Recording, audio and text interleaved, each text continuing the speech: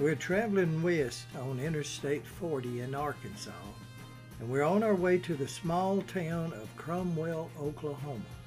It's located about 50 miles east of Oklahoma City, just south of the interstate.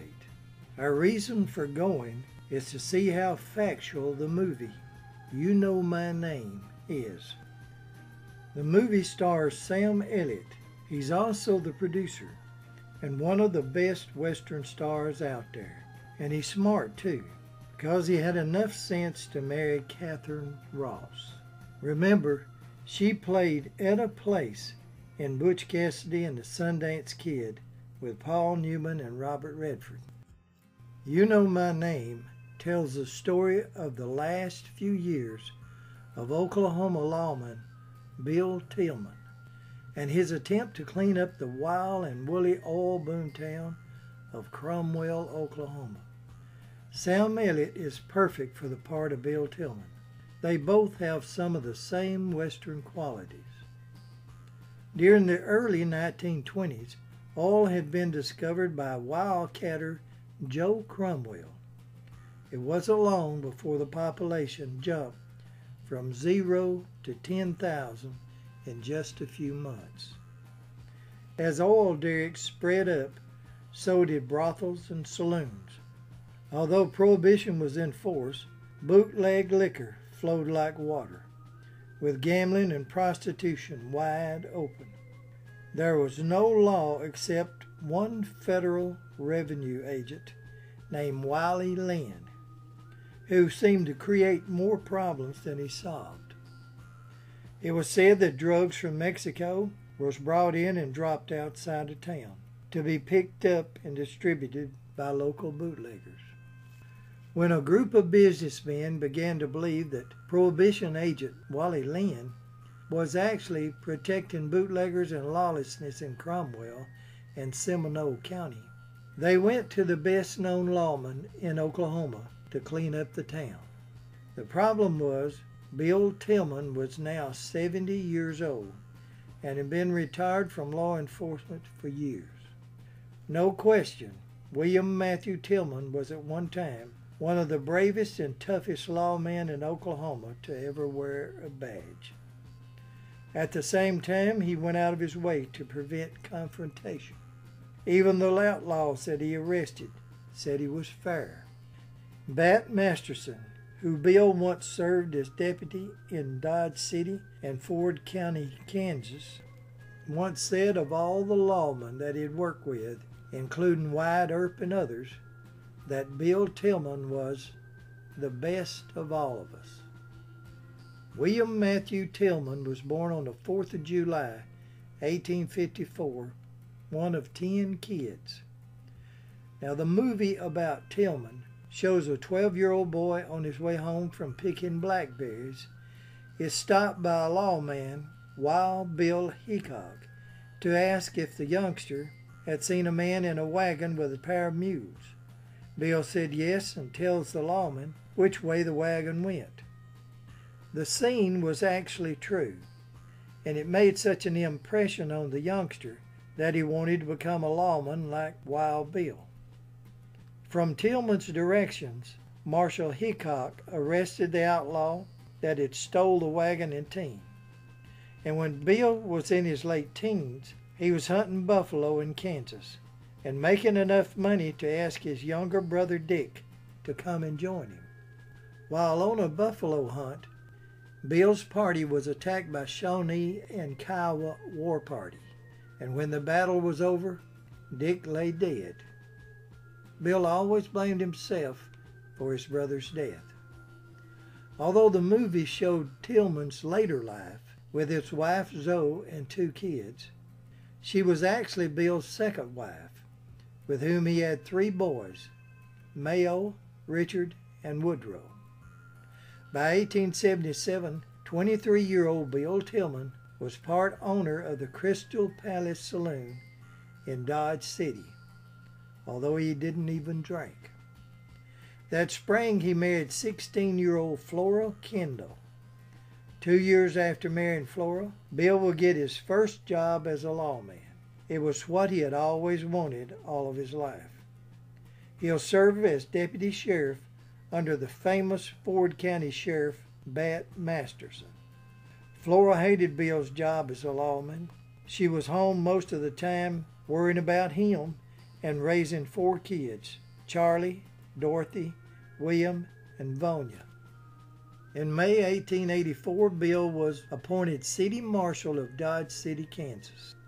Now this is a picture of Dodge City law officer. Seated second from the left is Wyatt Earp, and standing third from the left is Bat Masterson.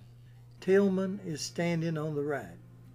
He had been working with Wyatt Earp and others before being appointed Marshal. The citizens of Dodge presented Tilghman with a solid gold badge that he was wearing the day he was killed. In 1892, Bill, along with Heck Thomas and Chris Madsen, was appointed U.S. Deputy Marshal.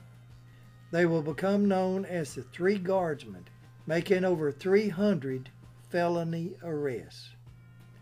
Tilghman will continue being reappointed as U.S. Deputy Marshal for 19 straight years. During his career, he single-handedly captured Bill Doolin, leader of the Doolin Gang, also chased the Dalton Gang, along with 2 teenage girl outlaws called Cattle Annie and Little Britches. He also helped clean up the notoriously rough oil boomtown of Perry, Oklahoma. Bill is the second from the left, leaning on his Winchester in 1893 at the height of his fame. By this time, Bill had moved his wife and 4 kids to a farm in Chandler, Oklahoma. In 1987, Flo and the children moved to her mother's in Kansas City. She had been diagnosed with tuberculosis. 3 years after moving to Dodge, Flo Kendall Tilghman will pass away on October the 12th, 1900, at the age of 38 from complications of tuberculosis. Shortly after Flo's death, Bill will be elected sheriff of Lincoln County, Oklahoma. On July the 15th, 1903, 49-year-old William Bill Tilghman married 23-year-old schoolteacher Zoe Stratton.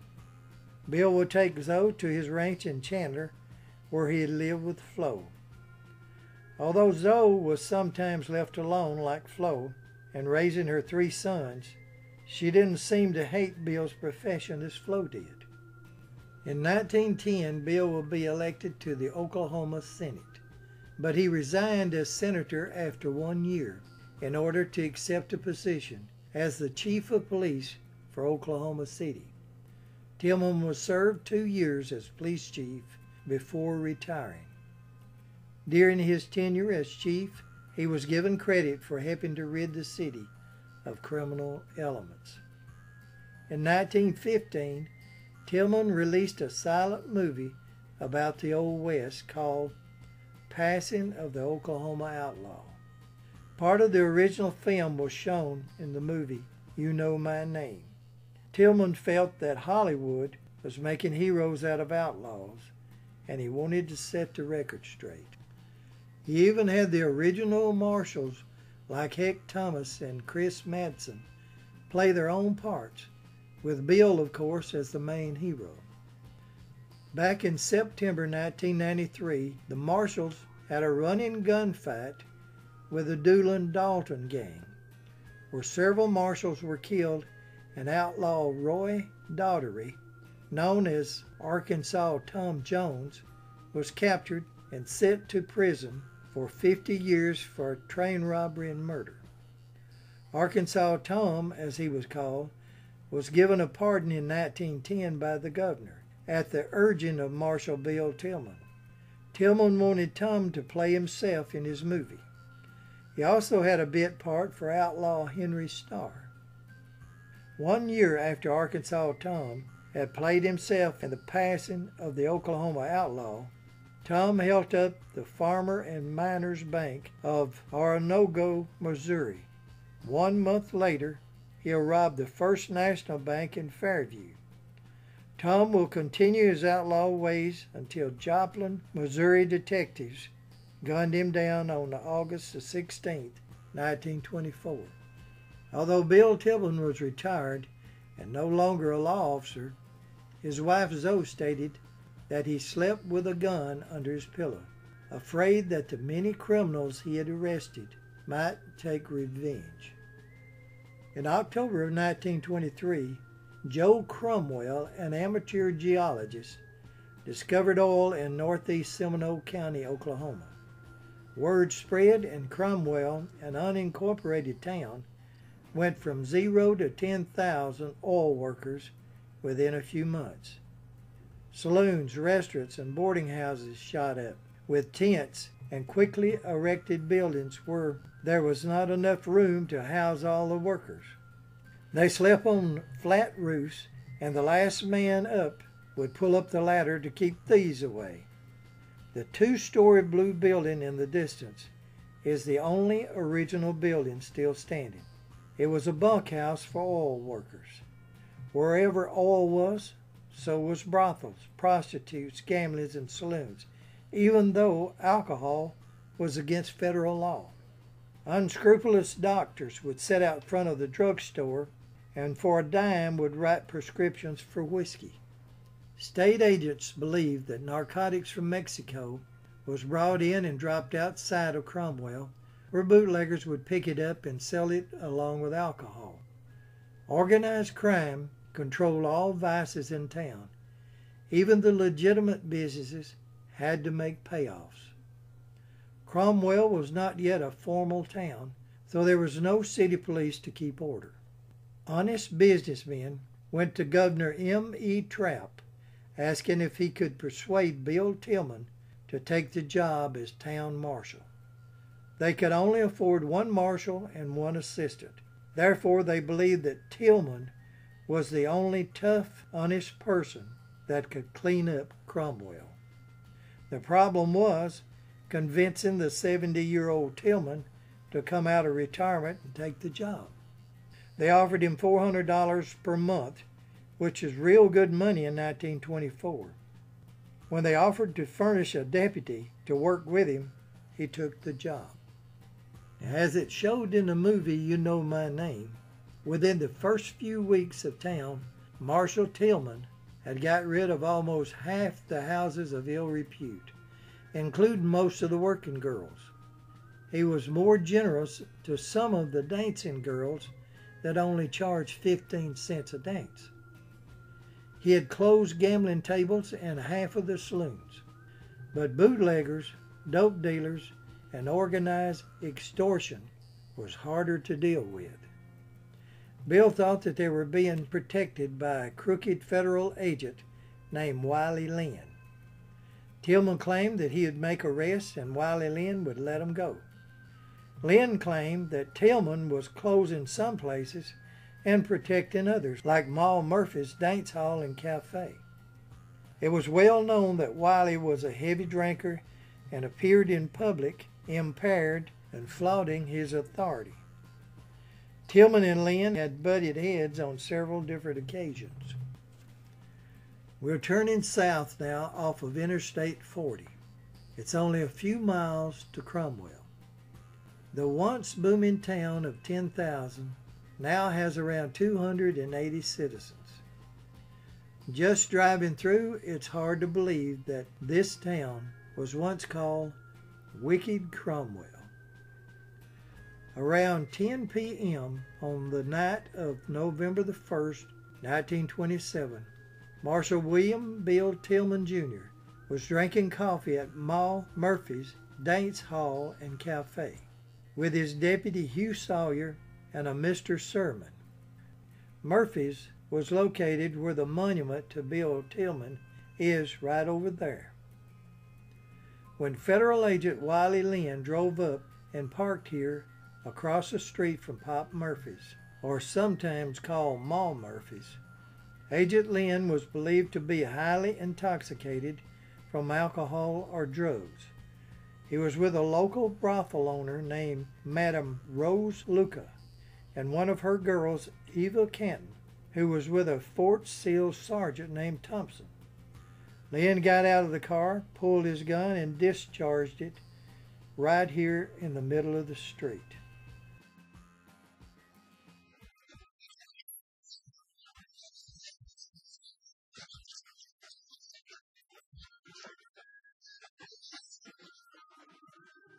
When Marshal Tilghman heard the shot, he pulled his gun and run out of Ma Murphy's to confront Wiley. Bill grabbed Wiley's wrist that held his gun and raised it up in the air while ordering Deputy Sawyer to prise the gun from Wiley's hand. At the same time, Bill pressed his weapon into Wiley's ribs. When Deputy Sawyer told Marshal Tilghman that he had the gun, Bill relaxed the grip on Wiley's wrist and lowered his own gun, not knowing Wiley had a hidden weapon. Wiley pulled a second gun from his pocket and shot the marshal twice in the stomach. And then he ran to his automobile parked here, where Rose Luca was waiting, and they drove off. Marshal Tilghman was taken to a used furniture store next door to Ma Murphy's and was placed on a couch.